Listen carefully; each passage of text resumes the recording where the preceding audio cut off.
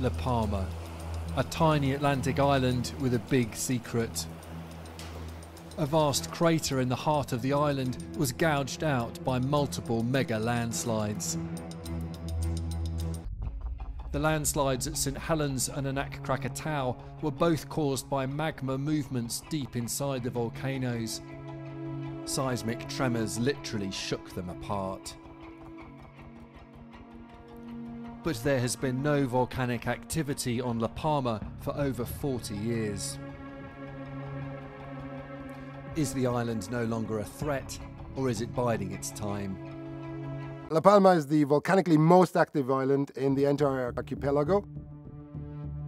It's the period of island growth where eruptions are quite frequent. And I would be very, very surprised if there's no more eruptions here on the island. But if scientists believe another eruption will happen, where could a mega landslide take place? To the south of the island is a massive mountain. Some scientists believe it's vulnerable to a collapse that would unleash an apocalyptic tsunami. And it faces directly at the USA.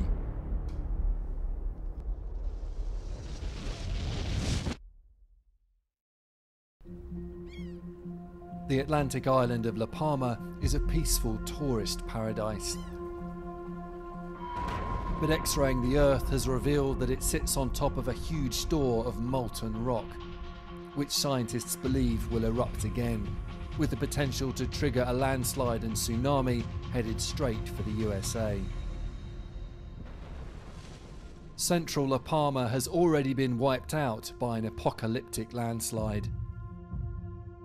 But there's another region of the island that has some scientists seriously concerned. Southern La Palma is dominated by a massive mountain. This is the Cumbre Vieja, or Old Ridge. It's 12 miles long and soars over a mile above sea level. Billions of tons of rock are piled in dangerously steep slopes. And it faces directly at the United States.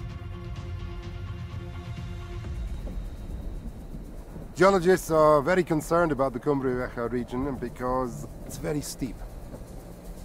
Any edifice that is over about 30 degrees in slope angle is inherently unstable. Portions of the Cumbre Vieja ridge are well above 30 degrees in their steepness. Geologist Valentin Troll heads for these remote highlands. He wants to know if Cumbre Vieja could collapse. And he soon finds evidence of an explosive history.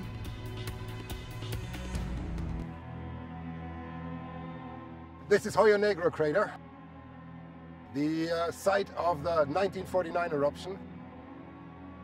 And this was the most explosive vent of that eruption. A volcanic eruption here in 1949 punched a 500-foot deep crater in the side of Cumbre Vieja. Valentin treks further along the ridge.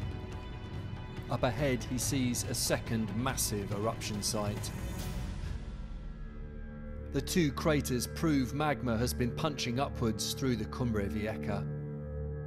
Restless magma triggers landslides. Just how restless is this mountain? To find out, we must X-ray the Earth. Deep beneath the surface, lava rock evidence reveals the traces of not 2, but 6 volcanic eruptions. The Cumbre Vieja isn't a mountain at all. The whole ridge is a single massive volcano. For now, the Cumbre Vieja volcano appears to be quiet.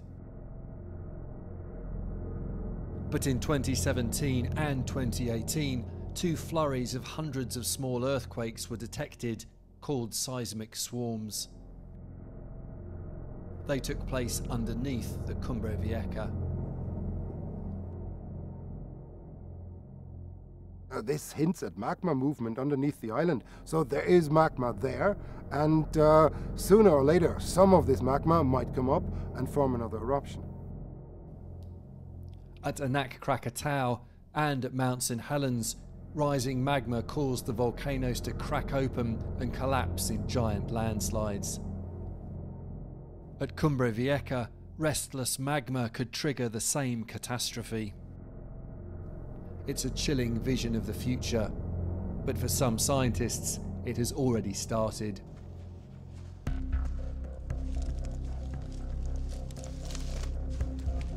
In the deep undergrowth of the Cumbre Vieja, Valentin Troll finds a wide scar in the landscape. This is the fracture that opened up in 1949 during the eruption. This open fracture here is separating the rocks on my right, which are in this case about 1.5 to 2 meters higher relative to the rocks on my left, meaning that there was an opening of a fracture and a downwards move on this side. The fracture can be traced for 2 miles along the Cumbre Vieja. It could be the first glimpse of a massive future collapse towards the Atlantic. But scientists disagree about how deep the scar may go. Some people argue this is just a surface expression of the magma that supplied the 1949 eruption. Others, however, argue that this translates into a major fault zone at depth, a fault line that runs deep into the island. If this was a fault line, then this could in theory be a slip line along which the western part of the island could be moving.